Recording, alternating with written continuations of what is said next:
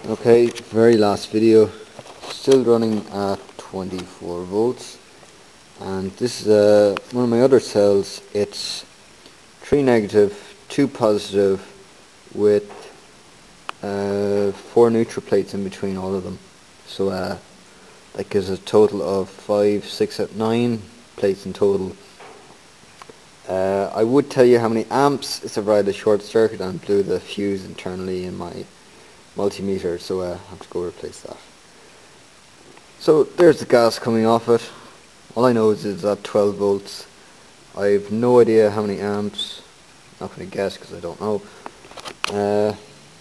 Actually we'll go for it. About 10. How's that? 10, maybe more, maybe less. Yeah, for this one, the last video with this one here, the 4mm spacings, production was a lot faster. It came off everywhere. Okay, there's neutral plates in it which will bring down the volts, or no, sorry, bring down the amps.